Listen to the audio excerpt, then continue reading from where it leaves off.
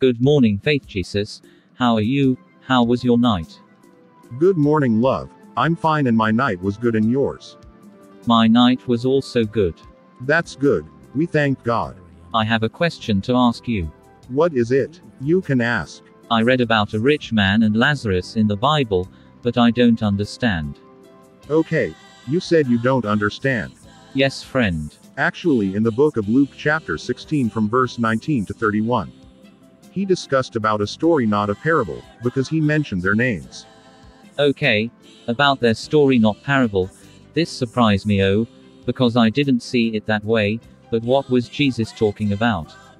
He was talking about our purpose or reasons behind our lives. Actually, he started by saying, there was a certain rich man, which was clothed in purple and fine linen, and fared sumptuously every day.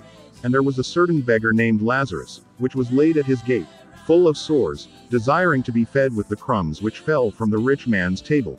Moreover, the dogs came and licked his sores.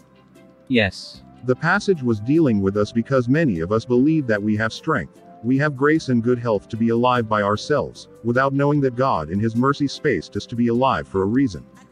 What is that reason? The reason is that we must realize why we are alive and the main purpose for us to live on earth.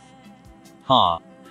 The rich man was clothed with purple and fine linen, which imply kingship and priesthood. According to the book of Revelation chapter 1 verse 6, Jesus had made us kings and priests unto God his Father.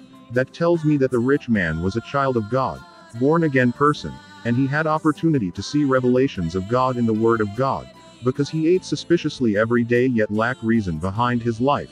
He was rich but to nothing, he was known by many people to nothing also.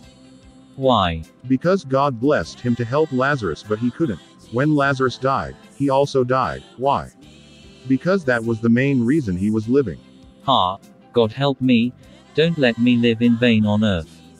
It was in hellfire he realized the purpose of God for his life that he was living then, only to help Lazarus, and financed Lazarus as missionary to rich people.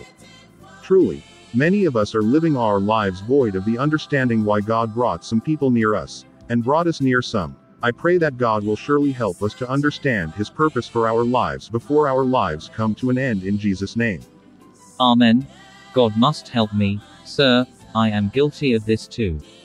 God will surely help us, that's why He helped you to see this. I really appreciate you for your coming when I called you, you didn't ignore my call. To God be all glory for His grace, but anything God asks you to do from now on, don't be lazy about it and don't hesitate and prolong it before doing it so that you wouldn't be disobedience again before Him. May God be with you in Jesus' name. Amen. I will do whatever He bid me to do. Thank you. We thank God. I will take my leave now. Greet your family for me. I will do, thank you. We thank God. Thank you too. Goodbye for now.